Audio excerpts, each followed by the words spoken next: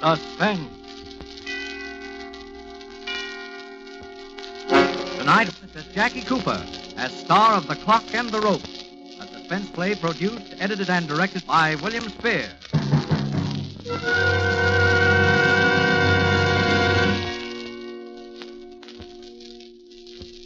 Would you like to hear the old story about the innocent man facing execution and his last-minute attempts to get a pardon and how it feels when he doesn't get it? Well, I can tell you all about it, because that's my story. There's a couple of different twists to it, of course. There always are. For one thing, it happened to me. And now I keep away from people. I keep away from cities and buildings. Buildings with the cells they call rooms and the doors that don't always open. I never button my collar. You'll find out why. I earn my living as a guide for hunting parties. Me, who couldn't find my way across a city park without asking a cop for directions. I never sleep indoors. I can't. And I can't stand clocks. Most of all, I can't stand clocks. It happened so fast. I told him it wasn't murder. It was self-defense. Involuntary self-defense. You know, like putting up your arm to protect yourself. But it didn't work out that way in court. That's the other different twist I told you about. They convicted me. They sentenced me to be hanged. And they hanged me.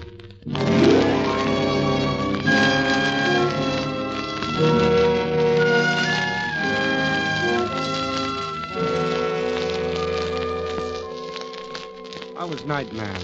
Sell a little gas, do the rough strip down for some repairs that had to be done the next day, take care of any transient overnight parking.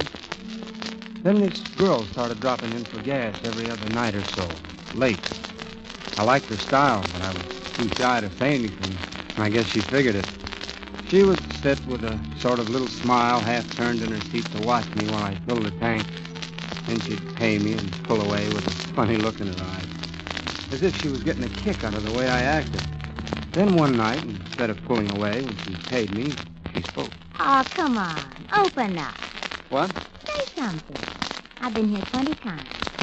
You can say a word or two, can't you? Hello, or it's a nice night. It ain't. Well, I didn't know that you wanted me to. And, You're a funny fella. I didn't look like I didn't want you to, did I? Or don't I know my looks anymore? Oh, sure. I thought Tell me, did I hear somebody call you Hank the other night? I guess you did. My name is Henry. Henry Guilford. Did your girl call you Hank? Haven't you got a girl? No, steady girl, if that's what you mean. What would you be doing with a steady girl? Working here every night. Oh, I get one night off. Go to a dance or something. Oh, better. Sure, Say, do you like to dance? I have, Hank. Well, I'm off tomorrow night. You ever go to the Arcadia? They've got a good band there. I forget who it is this week. Oh, I'm sorry. Tomorrow night isn't my night off. Oh. But, I get off at midnight. Oh, gee, the Arcadia closes at midnight. All the big dance places close at midnight. Well, you don't have to have a big place, do you? No. Oh, no. No, there's the Owl Inn out on Trapscott Avenue. They run late and have a pretty good little band and the booze and everything. That would be fine. Well, I could pick you up at your job, huh? No, I'm way at the other end of town, and I have to drive my car back anyway. Suppose I meet you at the Owl. I'll be there a little after midnight. I'll be there. Okay, see ya. Oh, say, what's your name? Till tomorrow night. Goodbye.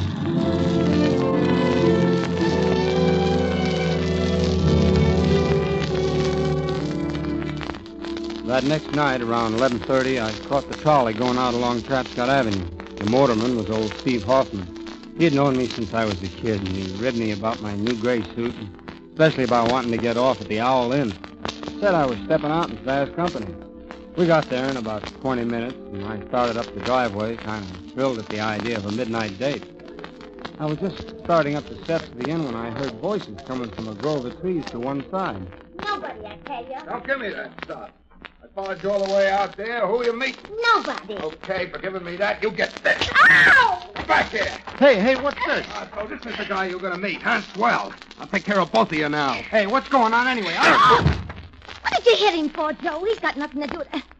Get up, Hank. Run. This guy's crazy. Crazy? Well, then call somebody. I'll handle him till they come. No, you get out of here. Now run. You want more, huh? Well, I got it right here for you. Get the black... Run, Hank. No, you don't.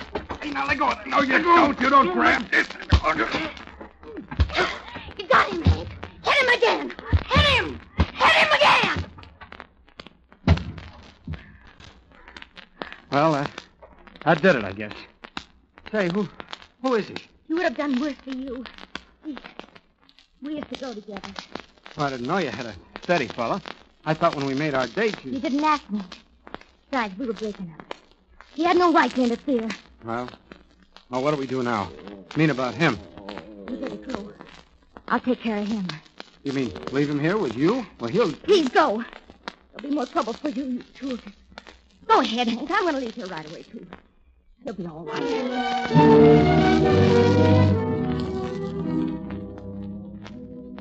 But he wasn't all right. He was dead. I knew about it hardly 2 hours later. No, she didn't come and tell me. The police came and got me. And they didn't learn about me from her either.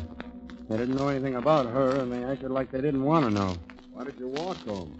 You rode out there in the trolley. Why didn't you ride back? Well, I just wanted to think, that's all. Sure, because you weren't thinking about how maybe the motorman wouldn't remember taking you out there if you didn't ride back. No, why would I do that? I've known old Steve Hoffman all my life. Is that how you found out? You're not very smart. I'm not trying to be smart. Okay. So you hit him in self-defense and to save the girl. Now, what's her name? Her name? I never got it. She didn't tell me. You had a date with a girl and you didn't even know what her name was. Well, yes. I asked her. I've seen her often, but she didn't tell me. Are you sure there was a girl? Of course. Who would I have the date with? Maybe just with the guy you killed. I never met him before. I don't even know him. You just don't know anything, do you? Well, I'll ask you a very simple question. I'm sure you can answer this one. I'll try. How much money did you take off the man you murdered? How much? Yeah, how much? And where is it? His pockets were turned inside out. You went from self-defense to help yourself.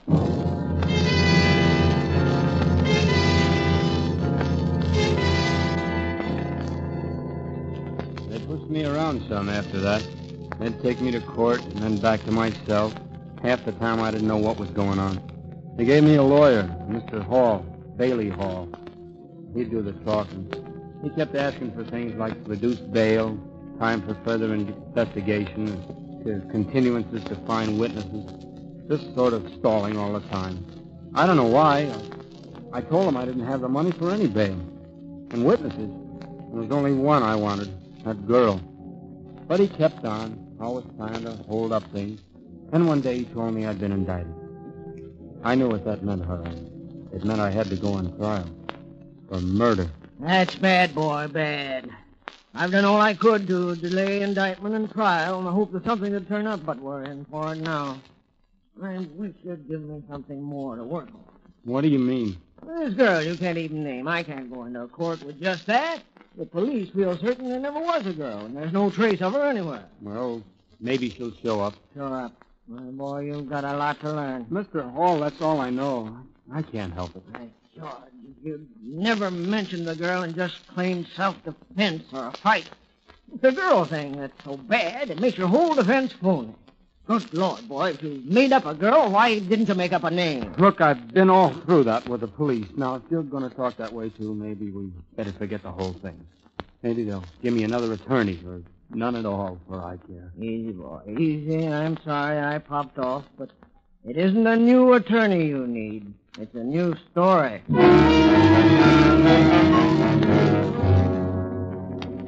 Yeah, that's right. Guilford rode out to the inn that night in my trolley. It was on the 4th or the 5th. Face the jury, please, and talk louder. Oh, louder. I say, I took Guilford to the inn that night. It was about 10 after midnight. He got out and started for the inn. Did you notice anyone else around? Any girl, for instance? Girl? No, nobody else. That'll be all, thank you. The defense may have the witness. And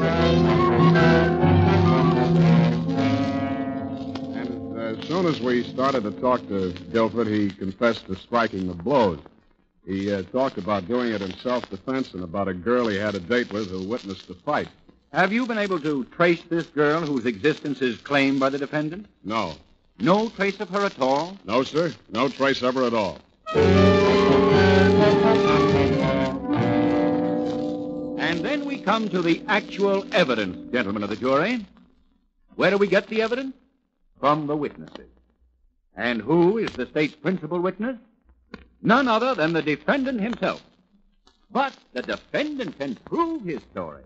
He has a witness, the girl who saw it all. The girl he saved from a bad beating. Would any girl be so heartless as to leave such a benefactor in the lurch when just a word would save him? Why doesn't she appear? Why isn't she found? No, there is no trace of her. Not even a small-sized note. In other words, she is behaving exactly as you would expect someone to behave who is not real, but just the figment of a desperate man's imagination.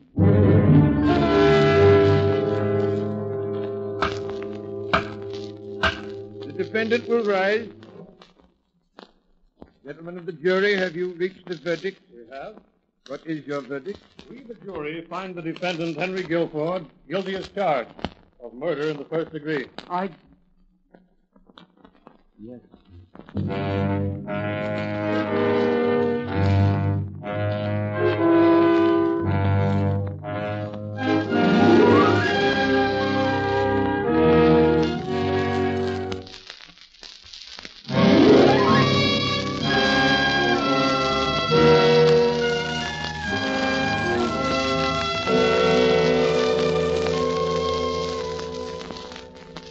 My boss at the garage and the fellows who worked there days chipped in some money.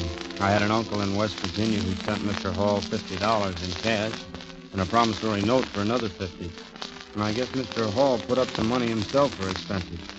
Anyway, he kept appealing the case all the way up to the state Supreme Court. But it didn't do any good. Kept coming back with the original decision sustained, Mr. Hall said. All this time, the courts had kept changing the date. The date I was supposed to be hanged. Now, all of a sudden, I knew there weren't going to be any more changes. The last date set was it. I think I started to suffocate right then. There was something growing in my throat that wouldn't let me breathe. The evening of the next day, McGill, the deputy warden, came into my cell with a couple of guards. He told me I was moving. I knew where. It was down on the main floor, a row of only 3 cells. It was the last stop. Death row.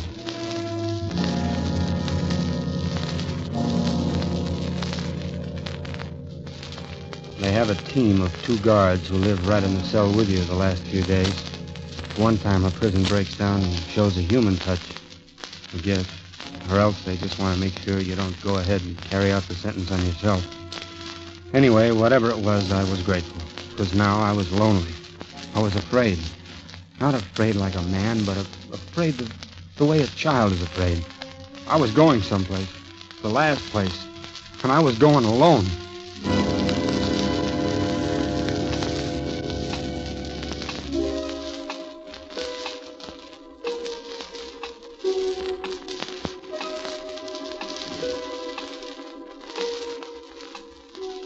The thing you feel most the last hours is the time. The clock. Remembering how often you wished it would hurry so you could get off work or out of school or see your girl or go fishing. You remember a million hours like that, when 6 hours is all you got left. Outside, you know they're watching the clock, too. Not like you are, but they're watching it. All the usual people concerned with an execution, doing the usual things. Your lawyer, the warden, the governor maybe, newspaper men, guards, the executioner. I know what every one of them was doing as they watched the clock that night. He told me afterward. Now I'll never forget it. Clocks all over the state, ticking away my life.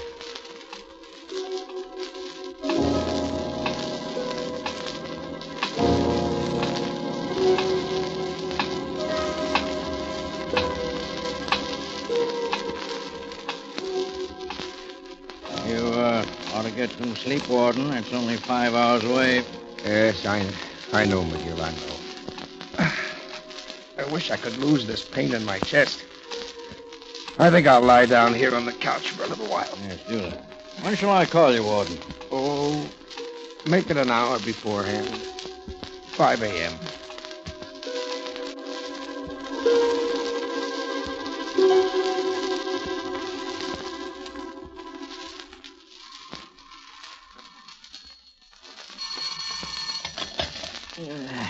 Hello?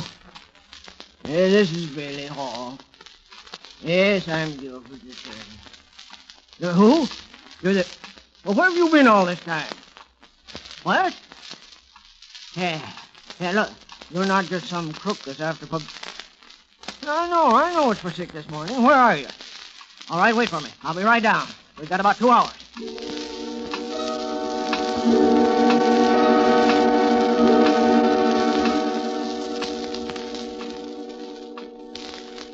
I'll stake my reputation on it, Governor. This is the girl. At least it deserves a stay of execution. It's true, sir. I swear it's true.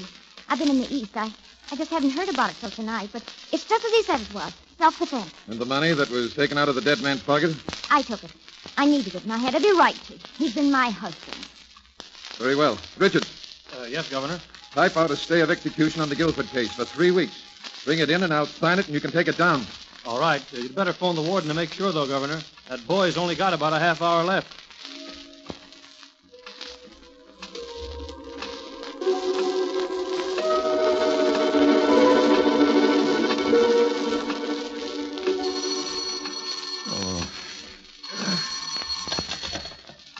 Warden's office. Yes, this is Warden Barnes. Huh? Oh, yes, Governor. Young Guilford? Oh, you don't say so. Why, that's splendid, Governor, splendid. Yes, sir. Yes, sir, I'll let them know right away. Yes, sir. Oh, McGill. McGill.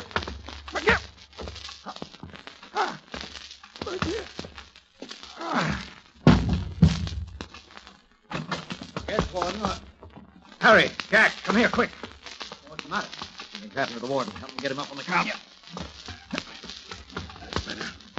Looks like a stroke. Yeah. Call the doctor, will you? Sure. Hey, the phone's off the hook. Don't mind that. Call the doctor. Yeah, it must have been a strain of this execution. I think he kind of liked the kid. Yeah. 5:30. Well, I'll have to take over for the execution.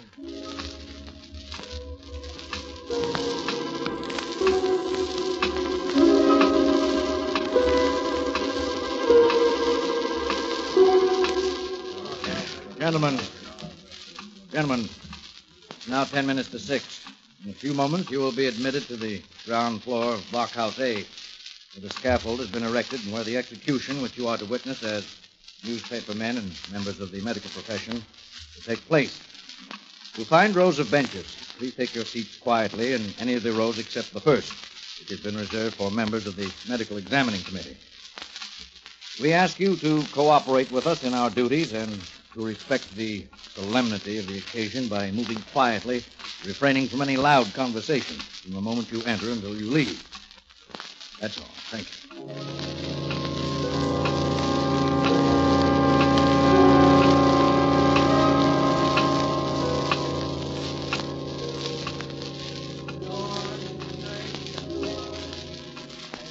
The minister was reading from the Bible when I knew it was time. They were coming for me.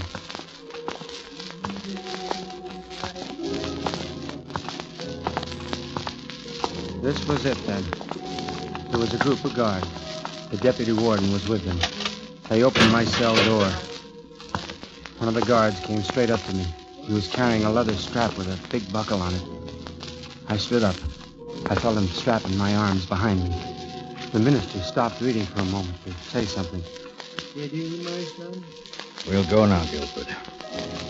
I started to say something to the deputy, but he nodded his head at the men, and we started to move.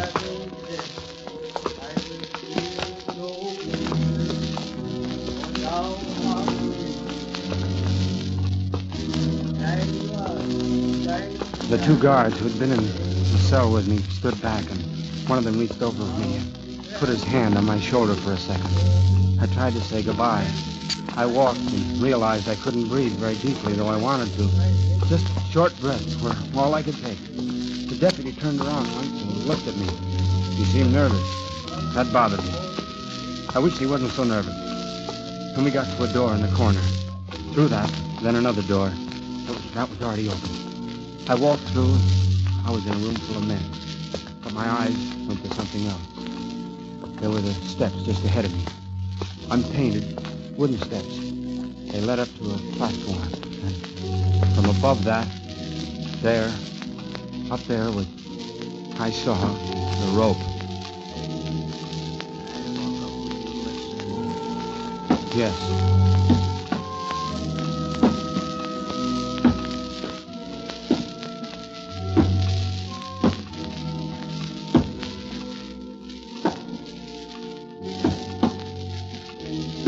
The guard who was waiting worked fast. He moved me into position. The men in the room below me now, they were looking up. There was a movement among them. One of them had fainted, fell off the bench, and landed hard. It was like in a dream. I wondered if he had hurt himself. Then I felt something over my head, and I knew the rope was being adjusted. Then another guard was in front of me. He had a hood.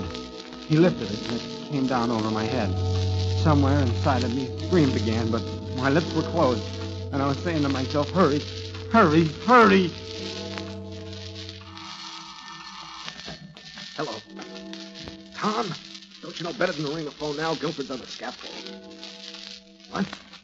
Governor's missing. What?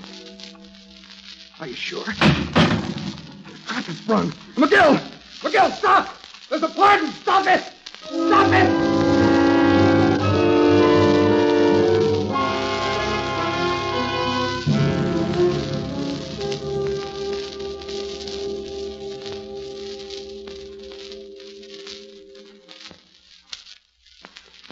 No, a man doesn't always die right away when he's hanged.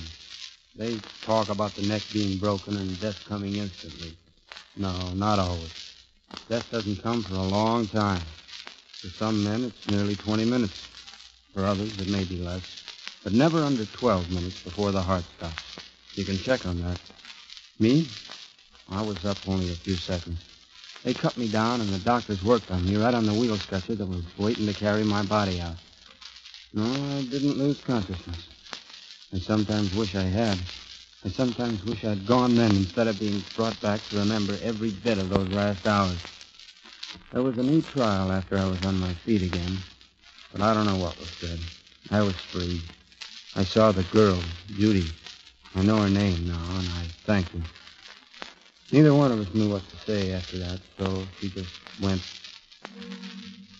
Yes, I never sleep indoors. I never button my collar. I don't like building, any building. It's got stone and steel and holds you in. I want to be out here where I can see the sky any time I open my eyes. And I open them often. I think too much when they're closed. I hear the clock. The clock. The clock.